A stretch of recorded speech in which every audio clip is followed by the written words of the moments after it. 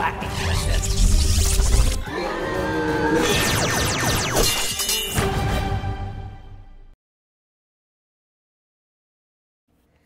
Well, my editing skills are crap, but can the same thing be said about Brightburn? Stick around and find out. I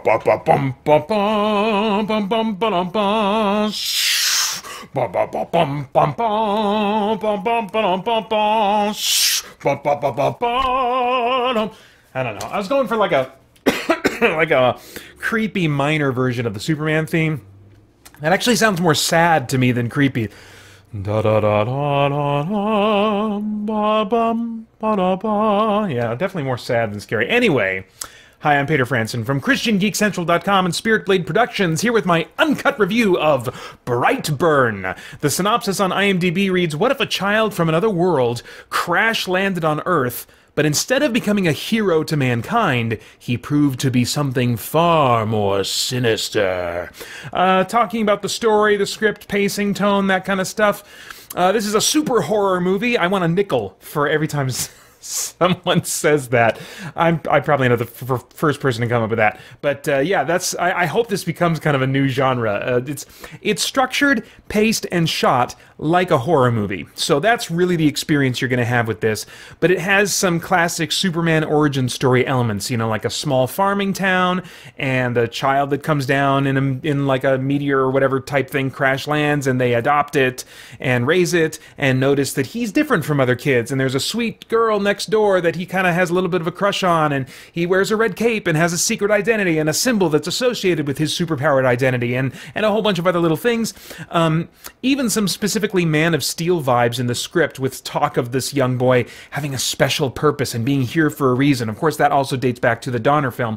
But anyway, it's got a lot of those kind of trappings, but the tone, the feel of this thing is totally full-on horror movie. It's not a visual effects spectacle like you would have in a lot of superhero movies. Largely, the visual effects moments are when Brandon, this young Superboy type guy, is doing bad things.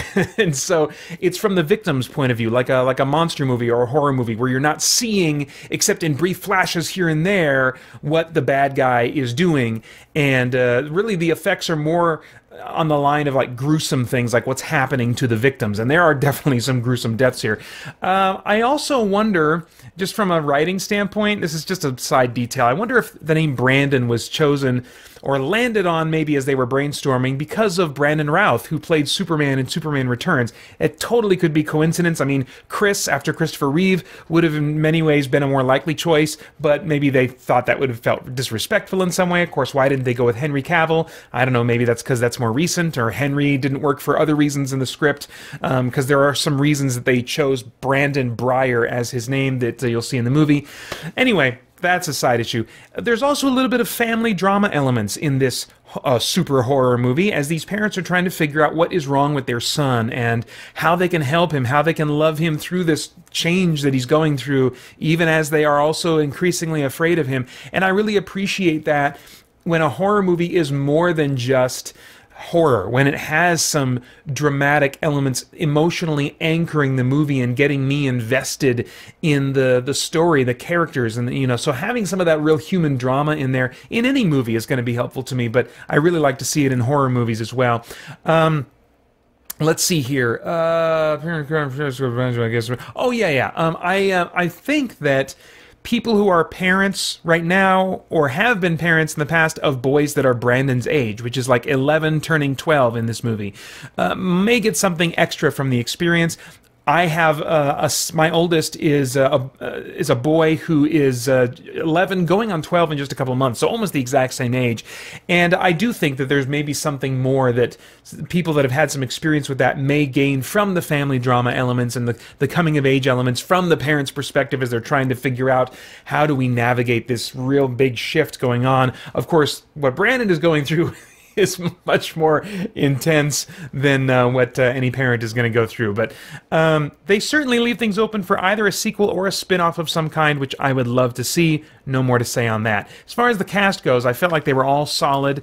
I love horror movies that aren't filled with just teenage or 20-something actors that are cast primarily for their looks, but horror movies that are filled with seasoned performers that can really sell the different flavors of fear. And also Jackson A. Dunn playing Brandon in this movie doesn't display, a wide emotional range. The script doesn't call for that, but he's a good fit for the contrasting warm and cold versions of Brandon in this movie. So that was really nice. As far as stunts and visuals, not much to say. The visuals are nice and they're subtle. It's a horror movie, so they're kind of quote-unquote hiding the monster a lot of the time. And actually that, for me, feeds the sense of realism. If you see that monster, or in this case, this superpowered boy, too often, and especially if the effects aren't really, got a lot of budget and time put behind them, then that can take away from the sense of realism. And I think horror movies, if you want us to feel the imminence of the danger that the characters are in, you want the danger to feel real and grounded, I think. And so, hiding that monster, especially if it's a visual effects type of monster, really feeds the sense of realism for me. And so that's what they did a lot of in this movie. That's not to say that you don't see him doing pretty much all the main things that you would expect a Superman-inspired character to do. You see all of those things, but the way they handle it with the visual effects and practical effects and stuff like that, I thought worked really well. In fact, the budget specifically, I'll comment on, makes me wonder if sequels and spin-offs, which I said may be likely, could be even more likely to be greenlit. I think the reason that we see a lot of horror movies that just have sequel after sequel after sequel is because these horror movies don't take near as much of a budget to produce. They tend not to have near as many special effects. And even though you have conceptually a character in this movie that has the power levels and variety of powers that Superman has, you're not showing them as much because it's shot differently. It's not a superhero movie where the hero is on display and all these big action sequences involve him front and center doing his spectacular visual effects things. No, it's not that kind of movie. He's doing all those kinds of crazy, superpowered things, but we're from the victim's perspective, and so we're not seeing it near as much front and center. And so for that reason, the budget can afford to be much smaller, and I think make sequels much more likely than maybe, maybe even, the DC Universe movies right now. I mean, who knows? Who knows? Anyway, I don't usually comment on the music and sound, but one thing I will say is that there's some nice piano music early on in the movie that seems clearly to be inspired by Man of Steel. I mean, there's a number of beats in here that are not just pulling from Superman in general and his history, but specifically from the recent interpretations of him by Zack Snyder in those movies, and I almost kind of wonder in the back of my mind if in any way there's any relationship to the inception of this movie to kind of like some of the complaints that some people had that, oh man, these Superman movies are too dark, like somebody said, what if we took that like all the way?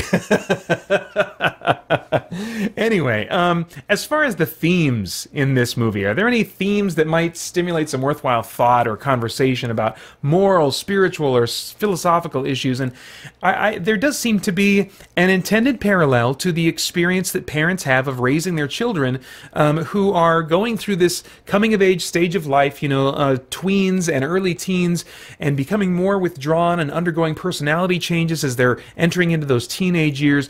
The parents in this movie, like many parents in real life, seeing their kids go through that adolescent transition, they're asking, well, who is this kid? He's behaving so strangely. This isn't like him at all, And they're struggling to get him to open up and to be honest about what he's feeling and why, So there's a lot of parallels there, I think, to the parenting experience. As I mentioned earlier, my oldest son is exactly the same age as Brandon. We've already seen some subtle changes in his behavior that have reminded us that, we need to be increasingly building into our relationship with him now, so that as he naturally becomes becomes more withdrawn, we'll have a good foundation from which to reach out to him. And I think for people who are maybe just becoming parents, this is, can be a kind of a trigger to help you look forward and realize, you know what, right now, when they are in kindergarten, or earlier, I mean, as soon as they come out, and moving forward, that's the time to really build into those relationships. I mean, it's never too late to start, but